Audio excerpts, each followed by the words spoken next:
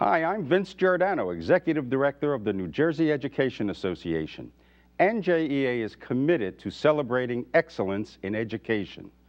That's why we're proud to support Teacher Appreciation Week, a special series produced by the Caucus Educational Corporation celebrating New Jersey's talented and dedicated teachers.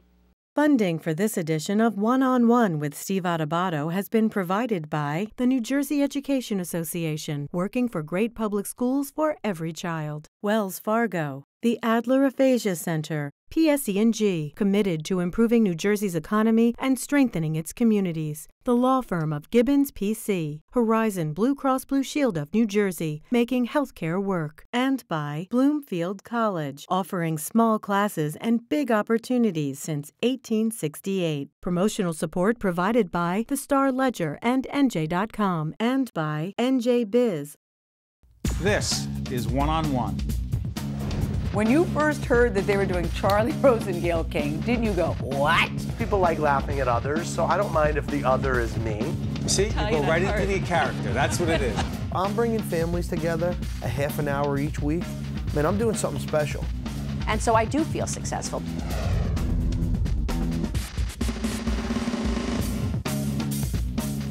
There he is, Dan Papa, social studies teacher, Jefferson Middle School. Good to see you. Good to see you too. As Teacher Appreciation Week continues. Listen, you have a terrific project. We're going to see a video in just a second, part of our classroom close-up series we do in cooperation with our friends at the NJEA. Project Stay Gold, what is it? Correct. More or less, it's a student awareness program. We're actually calling it a student abolitionist movement to abolish modern-day slavery and human trafficking. So the students have taken the initiative to do everything they can in their power as middle school and high school students to raise awareness and to bring public attention to the issue of human trafficking. Well, Dan said it. Now let's look at it. He said it better than I could. Here it is. Today, one of the most appalling atrocities against humanity from the past is repeating itself yet again: modern-day slavery. We must not be content to allow this re-emerging crime to continue in our world. My name is Luke, and I'm an abolitionist. My name is Katie, and I'm an abolitionist. My name is Nathaniel, and I'm an abolitionist. These young abolitionists have taken their anti-slavery crusade, Project Stay Gold, to the internet. Their new website features original videos about modern-day slavery in America and around the world. It really surprised me, the numbers of the people that are in slavery in the United States, and that it even exists in the United States just blew my mind. Before we begin, I just want to give a little brief introduction, actually, to how Project Stay Gold came about. Our kickoff for our website launch and the launch of these new videos was funded by a Pride in Education grant, which helped to fund the filming and the creation of the videos. Students want to inspire other schools to start their own Project Stay Gold, and they want to have a global impact. Who's responsible? The people of the world. We can end it. We, starting with us kids. It's just not a known subject and topic. You wouldn't bring up talking about slavery at a dinner table. It's like makes people uncomfortable. If people know that there's slavery, then they'll go out and they'll tell friends and they'll tell people, and it will slowly diminish. Project Stay Gold gets its name from a poem quoted in a book popular with teens. To stay gold is to stay committed to idealistic goals. The project began last year with an 8th grader. I couldn't really just sit around and let it happen because it's really just disturbing and it shouldn't be happening. Kate came to me and said, we have to do something about this issue. Our students have identified a global issue, and the global issue is that there are 27 million slaves on earth today. 80% are children, are teenagers, and are college students.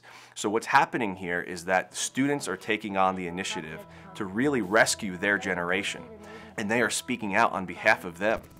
We believe that education is power. Americans are involved in modern-day slavery because, believe it or not, most places that they go or most things that they buy could have been made or manufactured by slaves. I teach history in order for us to make history, and I believe with all my heart that the students in my classroom are history makers. We believe that the abolitionist movement is going to begin with our students inside our classrooms. I am a history maker. I am an abolitionist. For more information and to see anti-slavery videos, go to projectstaygold.org. It's amazing stuff. This young lady, Kate, started this? What happened was I was teaching about slavery in America's past, and I made the connection to, slavery still exists today. The United Nations estimates that there's 27 million slaves on Earth today. And with my smartboard in my classroom, I used an interactive website, and I showed them the issue. And I said, maybe later on this school year, we could do a school-wide awareness campaign. 2 months went by, I completely forgot that I even really said it. And Kate came to me, she's like, Mr. Papa, I was on that website, and we just have to do something about it. Was it about human trafficking? Yeah, it was an organization out of Connecticut that's on the front lines of the battle of fighting modern-day slavery. And the website inspired her. Steve, here's what it is. Young people have a sensitivity to injustice. When a young person sees that someone is mistreating another person, especially a child, there's an anger that rises up within a young person to do something and to make a difference. And Kate, among the other students we had 80 students sign up this year in our school, 80 8th graders to be part of this. And I believe that they are history makers and world changers. It's interesting. So many people talk about younger people as apathetic, disconnected, not caring, unconcerned. What do you see? I see the complete opposite. As I said, when I teach the Holocaust, the Civil Rights Movement, modern-day slavery in the past, I see a different level of engagement in my classroom, and it's because young people are sensitive to it. They cannot understand how one person could mistreat another human being, especially a child. And I appreciate what you're saying, and it says a lot about these kids, but how much of it has to do with, and I know you're going to be modest about this, how much of it has to do with the way you presented it? I believe that it could be part of it, but again, I do believe in the innate abilities within a young person to really want to make a difference and want to make the world a better place. Young people tend to be idealistic, and they don't take no for an answer. As an educator, as a teacher, what do you get out of seeing in the eyes of these kids, the reaction of these kids, not just in that video, but what you see every day, this website, the intensity, the passion, the energy? What do you get out of it? Steve, it inspires me. I mean, I feel like the luckiest man in the world to walk in that classroom every day. Number one, to talk about America, American history, which I absolutely love, which is a passion of mine. But then just to see the looks in their eyes and to see that they are history makers, I believe it's exactly what Abraham Lincoln said. Abraham Lincoln said the philosophy of education in the classroom in one generation will be the philosophy of government in the next. And I believe with all my heart that we are seeing a generation rising up and looking to make a difference. This project's alive. It is. And by the way, what is that right there? I brought this for you today. What is that? It says abolitionist on it, Project Stay Gold. We've printed these, and our students are wearing them, and we're selling them to raise funds and money. Bob, get a shot of this. Talk about it. An abolitionist is simply someone from the 19th century who fought to end slavery in America, the abolitionist movement. And that's what we're seeking to do, to revive and reawake the abolitionist movement regarding the issue of modern-day slavery. We have sold close to 2,000 of those in 1 year. The first, this is part of our awareness program. Our program at school is simply this. A few seconds left, go ahead. Sure. Our 8th graders go into the 6th, 7th, and 8th grade social studies classrooms. They teach the issue. They sell wristbands, they sell t-shirts, and they wear them, and it sparks conversation. This is exactly what we were all hoping for. You know, one of your kids said, we have to do this. Yeah. Everybody says, the government needs to. Right. No, right. We have to do this. I said to my students, we cannot shout at the darkness, light a candle. And that's what they're doing, lighting candles. Proud of you. Keep it up. Thank you for this Keep opportunity. them doing this. Absolutely. This is exciting. It is. Give us a book report on it later. All right. Absolutely. Thanks. Thank you very much, This Steve. is great. If you would like more information on this program, or if you'd like to express an opinion, email us at info@caucusnj.org. Visit us online at oneonone.org or find us on Facebook at facebook.com/Steve Adubato, PhD. There she is, Kristine Tesoriero, who is a Spanish teacher at Cavallini Middle School, in Upper Saddle River. How you doing? I'm great. How are you? Great. By the way, why did you go into teaching in the first place? Because I hated Spanish when I was in middle school. No way! I did. I have to admit. I had a lot of difficulty learning the language. I'm not a native speaker. Right. And I just had a hard time finding a purpose. What was I ever going to use Spanish for in my life?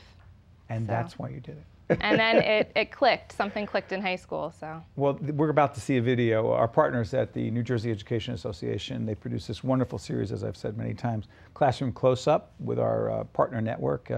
NJTV is a wonderful series. Check out the website at njtvonline.org. You'll see when they're up, and also when that's on also the website for the NJEA. You teach 7th graders. I do. Okay. This is an interesting program. And you're connecting students to students in Seville, Spain. In Spain. Which, by the way, as we do this program, my son is in, I tell you, he's a student at Fordham, a junior. He's in Seville. He's studying Spanish as well over there. And he's excited about this, and he'll get to see this, because online there's all kinds of connections. We're going to talk to Kristine right after this, but I have a feeling the video you're about to see will explain more than you ever could imagine about this wonderful, innovative program. And this terrific teacher right here. Let's look at Classroom Close-Up right now. Okay, buenos días, clase. ¿Cómo están? Bien. Sí, muy bien, gracias. Hoy vamos a España. If you studied a foreign language in school, chances are you remember conjugating verbs, translating phrases, and having model conversations with your classmates. You also realize that it's not easy to become fluent in a language when you don't have the opportunity to use it in everyday life. Even in a culturally diverse state like New Jersey, where world languages are a required part of the curriculum beginning in kindergarten, gaining the practical experience needed to learn a language is a challenge. At Cavallini Middle School, educators are using technology to meet that challenge. My students are enjoying the experience of having an EPAL in Spain because they really get a chance to connect with somebody globally and use what we're learning in Spanish outside of these 4 walls. They're taking everything that they've ever learned and then some and putting it into practice. EPALS is an online learning environment that enables schools from around the globe to connect and collaborate. For example, connecting a class of students in New Jersey studying Spanish with a class of students in Spain studying English. So this is the first letter she sent me. She says, "Hi, my name is Marilu. I'm from Spain. I'm 11 years old. My birthday is on the 7th of January. I live in Almensilla, which is a town near Sevilla." It's more interactive, so you're not just reading a textbook or having you take notes. You're actually like talking to someone your age, and so I can connect to that person. Primarily right now we're emailing. Students can send an email, and then also they're sending pictures back and forth, but we're looking to hopefully Skype one day and even looking into maybe creating a blog where we can talk about current events and get everybody on the same page. In this new email that we did today, they were discussing food and culturally what that's like and the differences and similarities there. Students love talking about controversial issues too. We learned about the bullfight a couple months ago, and students were dying to know what their EPALs thought about the bullfight. How could they possibly be for or against it? And so that was an issue that they wanted to bring up right away as soon as they learned about it. To me, the most exciting part is when a student comes to class and tells me that last night it wasn't even assigned, but they went on and logged in and read an email and wrote back. So it's the motivation, it's the engagement, it's the smiles, it's all of that makes it really worth it. I think it's a huge advantage because you get to learn more from other people. Like, not everyday student is going to be able to talk some person in Spain that knows a lot more Spanish than I do. We have more opportunities to learn Spanish, learn about their culture, and they have a lot more opportunities to learn about our culture, and I think that's pretty extraordinary. That young man, Thomas, he's into it, isn't he? They all are, yeah. Even the students who normally are not very motivated, I'm finding through this program, they've really been intrinsically motivated. And they debate things like, it's fascinating, they debate things like bullfighting. Yeah. we'll learn about something cultural, and rather than saying, oh, that's weird, or that's so different, I can't even imagine why they do those things, now they have a real connection to it, and it takes away the snap judgments, and it allows them to open up the dialogue and have a real discussion in Spanish and English. They're having these bilingual conversations.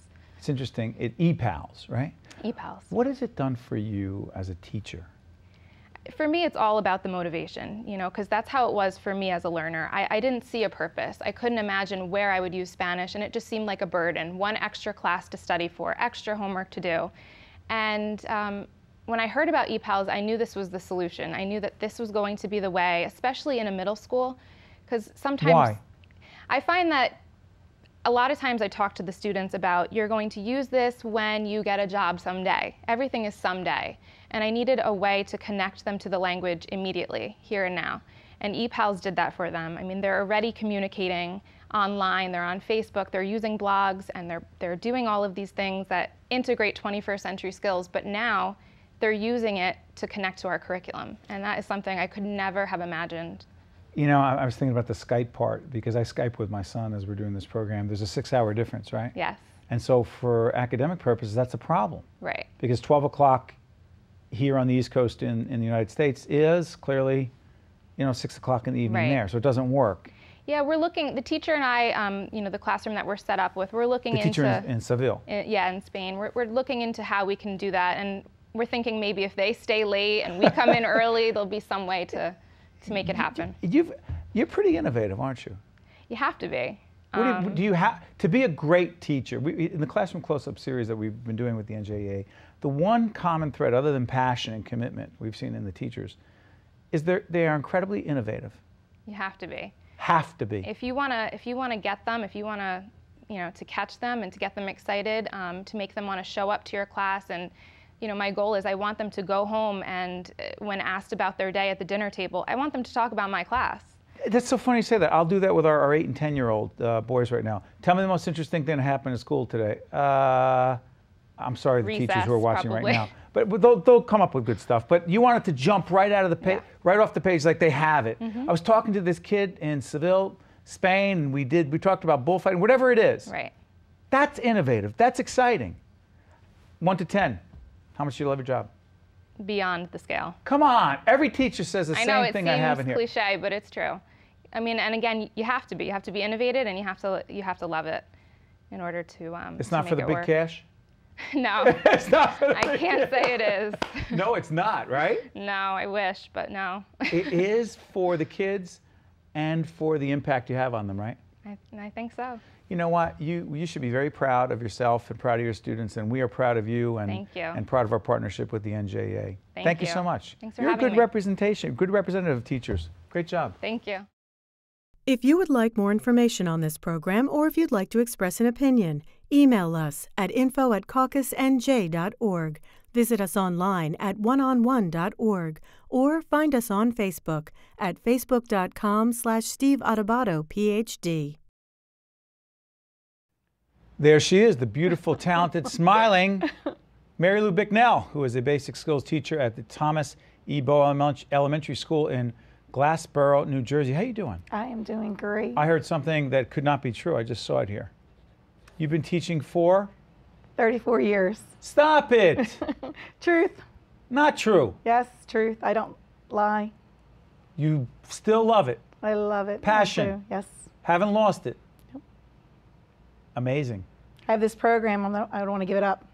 This program we're talking about is the Real Men Read program. Yes, it is. Part of our terrific initiative with the New Jersey Education Association, the Classroom Close-Up series that you see on NJTV all the time with our partners. You're about to see a piece of video about the Real Men Read program. I'm not even going to describe it. We'll see the video, and Marilu will talk about it after that, right? Yes, I will. Let's take a look at Real Men Read from Classroom Close-Up, and then a very young teacher will come and talk about it. Let's go to it. Welcome to our annual Real Men Read kickoff breakfast. This is our 4th one this year. Marilu Bicknell is a reading specialist here at Thomas E. Bowe Elementary School. And while she's aware of the fact that New Jersey reading scores are among the best in the nation, she's also keenly aware that boys are usually more interested in sports than they are reading. So she came up with the Real Men Read program. My boys are now looking at the men that are reading and say, okay, our gym teacher doesn't just teach gym, he does read a magazine. The program invites men from the community to get together with the 4th through 6th grade boys at a breakfast where they can discuss reading. Marilu also displays posters of each guest to raise awareness about them and what they like to read. That's the kind of books I like. What kind of book do you like? I asked them what is it they wanted to be, and the vast majority are NFL. You know, they're all going to be sports people. And I just stress that, you know, in order for that to happen, for that to become a reality, you're going to have to go to college. And that's why it's important that they read and get a good education, because that's going to be the gateway for them to pursue that next level. How old was you when you read your first book? The earliest I can remember reading my first book, I was 4. And I was overly excited to be here because literacy is something that I'm very passionate about and doing works in other realms with, so it just made sense to definitely be a part of a program, especially in the district, as this is my home district, being an alum of Glassboro Public Schools, so I felt the need to be here to give back.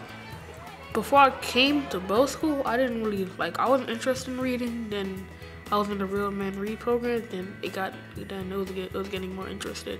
It got me into reading more, it made me read more. Real men do read, very definitely. I have a real strong interest in reading. I think it's, children should learn that at an early age. My own home is filled with books. Reading will help you in life and make you better at things, so that kind of inspired me to read more. This program to me has started as something that was so small and has snowballed into something that's huge. Boys who were reluctant readers, did not want to read, didn't want to pick a book up, are now picking up books. Boys who would maybe get a 20 on a test and say, forget it, I'm not going to read ever again, are now passing with, a 70. I have seen some improvement, which is good. We have a long way to go still, but there's light at the end of the tunnel, which is great. Oh, I'm impressed. Thank you. You started this program. Yes, I did. How? Oh, gosh, about 4 years ago, I went to a workshop through the grace of my principal, said go ahead and go. And it was about bringing boys and books together. And if you've ever seen the posters in the libraries, it has a picture of LL Cool J, Orlando Bloom. They're standing there, it says read, they're holding a book in front of them. Our boys will never meet LL Cool J, they'll never meet Orlando Bloom, but they will meet my principal, the mayor, the chief of police. There's a great picture we have of a man on a Harley Davidson, Mr. Bryan. Mr. Bryan is our maintenance man. He takes care of our air conditioning and our heat, gets the balls off the roof. They love that picture of him on a Harley Davidson, sitting with a Harley Davidson magazine and his goggles across his face, so they love it. Our gym teacher, Rich Bertelli, when they saw his picture, they just went, our gym teacher reads? They just see the gym teacher as in the gym with a whistle, football, basketball. Did the men who were involved, were they easy to get? Absolutely. No one has ever said no to me. Really? And I have about 67 pictures. I have some parents, some soldiers. I always make sure that when I have my kickoff breakfast, I always invite a soldier, so it's always centered somewhere around Veterans Day. We have some parents that are on reserve in the Army. Marines, I have some Marines that come. One of our teachers, her father is a retired Marine, so he comes in his dress blues and looks so nice. And the children get to see the men that they might run in town. They might run them into the local grocery store, at Borough Hall, at the fire department, the police department, while their parents are paying their bills or taxes or water bill. You've seen some of these boys. You've seen them grow tremendously. You've seen them achieve things that they really may not have otherwise achieved if they hadn't gotten into reading, and they got into reading to a large extent because of this program. What does that feel like? It's a wonderful feeling because they do come and say thank you. There's a variety of different venues for them. Just to give you an example, a couple of parents will come in, and as well as some of the teachers. One of the people that we have come in is one of our Board of Education members. A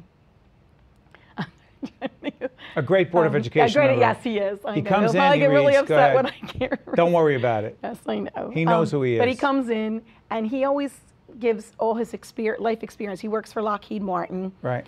And Dan Marino. I knew you were going to get that. Yes, I do.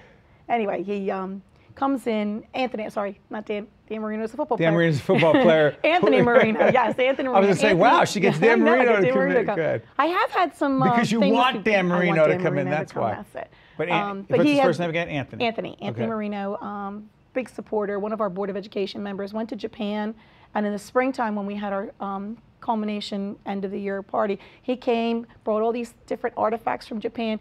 Boys Will Narrow wanted to research Japan. They wanted to research Lockheed Martin. They wanted to know what he did for a living. They became curious. Absolutely. Are the grades better?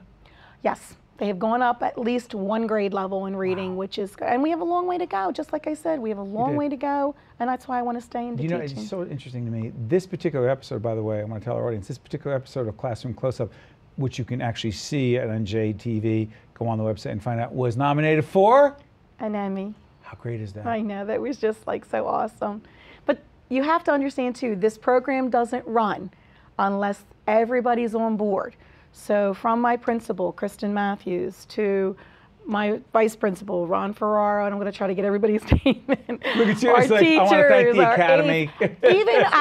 Even our custodial staff too. I have pictures of our custodial staff. So any man that the boys are into, all right, 1 to 10.